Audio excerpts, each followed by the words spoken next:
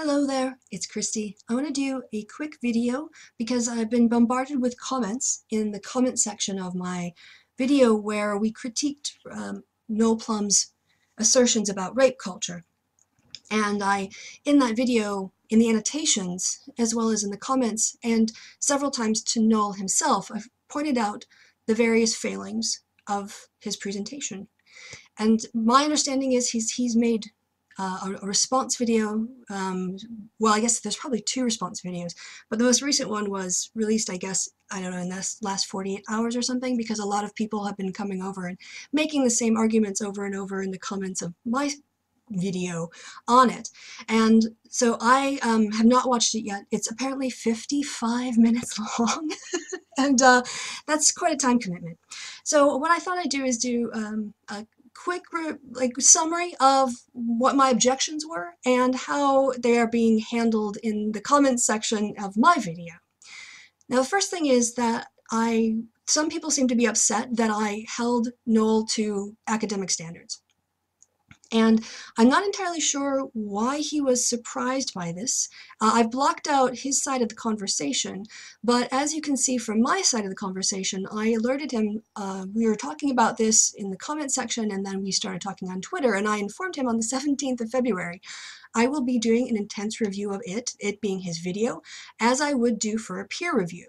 And then he responded back in the affirmative. He never told me not to do it. He never told me not to hold him up to peer review standards or to intensely review his comments. He was always encouraging, and when I ended up having to delay, I let him know just so that he wouldn't be expecting it, and he was fine. So, I mean, it's not as if this was a surprise to Noel or somehow I, undercut him in some way. He knew exactly what I said I would do, which is to watch his video through twice and do an intense review of it and critique it. And that's what the aim was, and that's what we did. Now, the reason why I ended up being thoroughly unimpressed with the video is because it didn't do anything that you have to do to credibly convince someone of something in reality.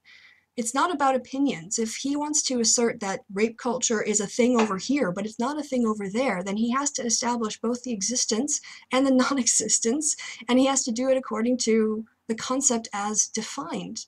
So the reason why it was unimpressive was that his rape culture videos were seriously flawed. First of all, he didn't read any of the essential texts or any of the essential articles. And that's why I haven't done a video on rape culture, because I haven't done the research to speak intelligently to it. And so I just keep my mouth shut, but I can obviously see when someone else is talking shit, because it's easy to see that he just demonstrates no awareness at any point in the video, that he's aware of the body of work that exists on the concept of rape culture. The research in his video was poorly organized. It wanders all over the place. It doesn't proceed in a coherent fashion, building an argument with evidence and another argument and more evidence, leading you to a conclusion. It goes all over the place. He talks about rape in the Middle Ages, and talks about things in anthropology that you can't visually inspect, and he talks about pit bulls at some point. He talks about Anita. None of these things have anything to do with the topic. So it was poorly organized. The inadequate discussion, he replaced rape statistics or crime statistics with for the concept of rape culture, which is about processes, about sexuality and gender. So he didn't talk about issues of sexuality and how those are handled in a culture. He didn't talk about issues of gender and maybe do a comparative work with the way that women are viewed in the Middle East or other parts of the world and in the West, and how these are different. He doesn't discuss any of that. And ultimately, he offers a fundamentally inadequate response to the topic. He doesn't demonstrate that rape culture, that we don't live in a rape culture, or answering the question, do we live in a rape culture? No. He didn't provide any evidence to substantiate that no.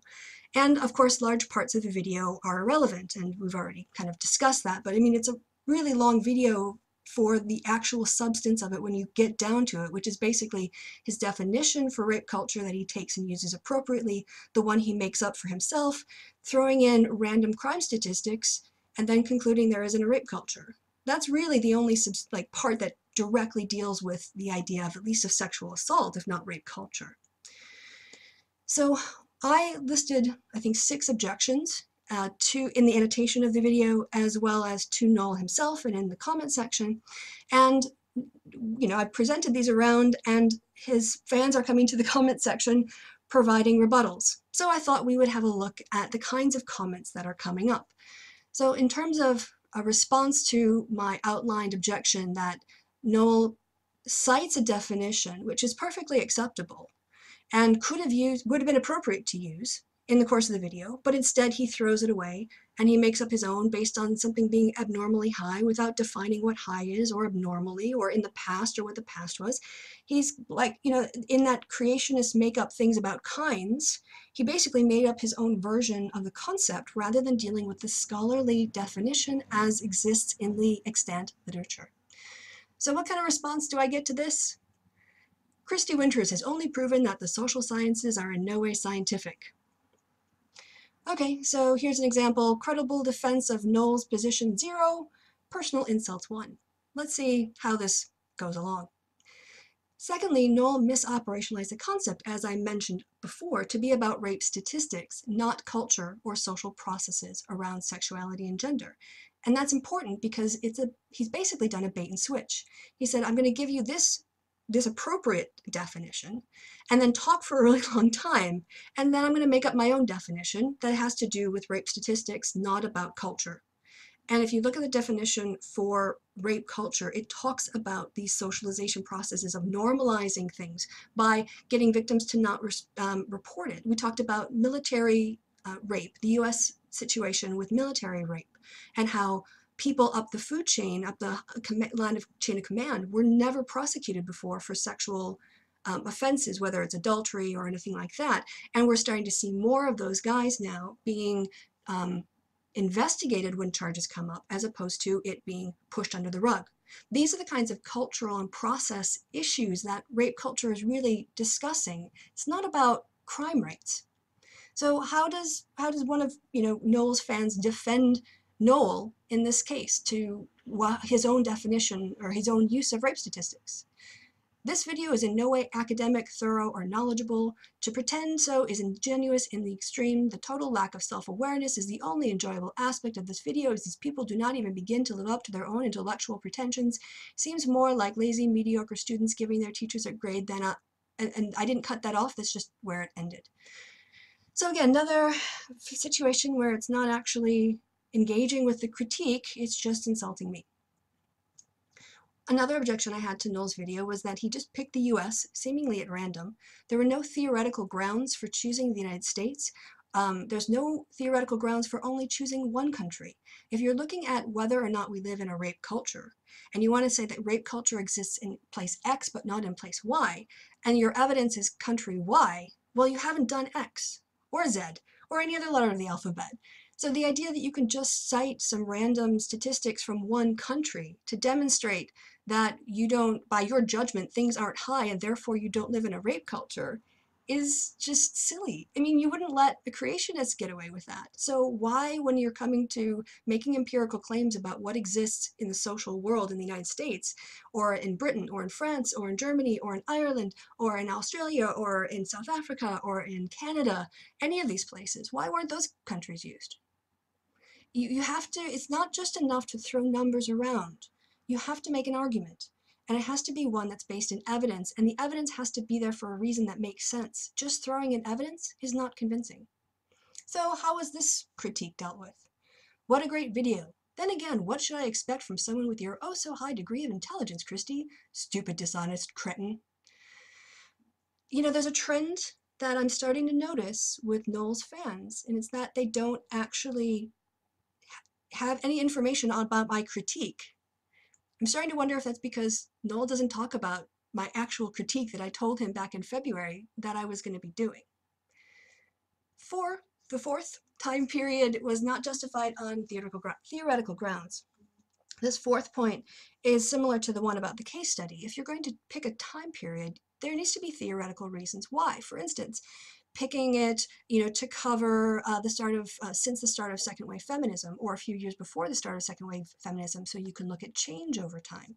That's a good theoretical justification for a time period if you're comparing 5 countries, let's say, or 3 countries even, or like pulled at random or something from a data set. If you want to compare, say, a developed country to a developing country, these kinds of things.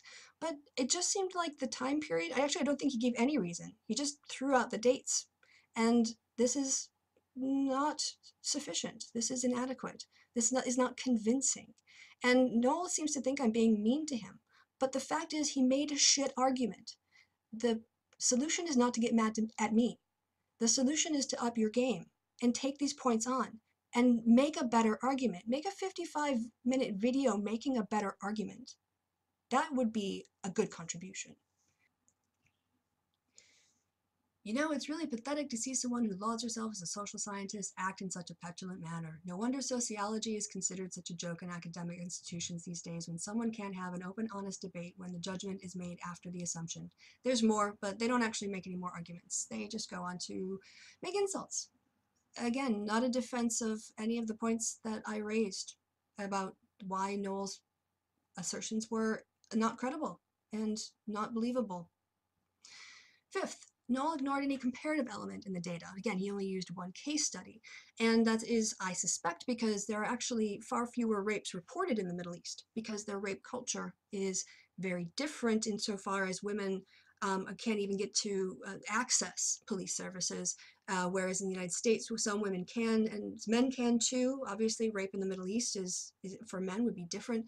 So there's a lot of different ways that you can compare cultures around rape and reporting rape and prosecuting rape, but Noel didn't do that. He just looked at some US data and didn't do any comparative work. Well, that's, I suspect, because since he said that it had to be rates of rape that were abnormally high or were higher than they were in the past, or something like that, the problem is that it just looks like there are fewer rapes if you go by crime statistics. And that's why I suspect he didn't do any comparative analysis, because it would make him question the whole process of using crime statistics in the first place, since you wouldn't be able to do a good comparison because of the cultural differences. So that's another pretty big problem. Using one country and one data point, neither of which are theoretically justified. It's not convincing. There's a really long response. Unfortunately, you're a dumb cunt and fucking quoted Wikipedia and cited other works as your source to make yourself sound more believable. This fact alone shows you're a disingenuous fucktard and shouldn't be taken seriously. Wow, Noel, your fans make amazingly coherent responses to my objections. I wonder where they get that information. So finally, the video was just way too long. It was poorly organized. It didn't flow in a coherent way. You didn't really know where things were going because Noel seemed to be doing everything off the top of his head, just stream of consciousness. And it included several irrelevant tangents on things like pit bulls and Anita that went on and on and on and just didn't have anything to do with the topic. So those are the reasons that I critiqued Noel harshly, because he didn't do the work. And the idea that I'm somehow being mean to him is really ridiculous, because he knew this was coming. If he didn't want my analysis in an intense way on a sort of peer review level, then he should have said no, and I wouldn't have done a critique. But what happened was I did do a critique and he didn't like it, and now he seems to be making lots of videos instead of addressing my critiques, just complaining about me. And that is not very well, it doesn't speak well to his ability to take on criticism in order to make better content. That's going to wrap this up. I just really wanted to go on the record to let people know that Noel knew I was going to be doing an intense critique of his video well in advance, and that this sort of surprise that I criticized him is a little bit disingenuous, and also the fact that instead of actually meaningfully engaging with the critique, he is attacking me instead. When you get a peer review, when you get a revise and resubmit as an academic, when you send out a piece of work and your peers send it back to you and say, look, you need to do this and this and this and this and this to change it, to make it publishable. I don't whine. I don't cry. I don't make excuses. I do the work. And I thought Noel would do the same. I guess I was wrong. Thanks for watching all the way to the end of the video, guys. Appreciate it, and see you another time with a topic that won't be this. Bye.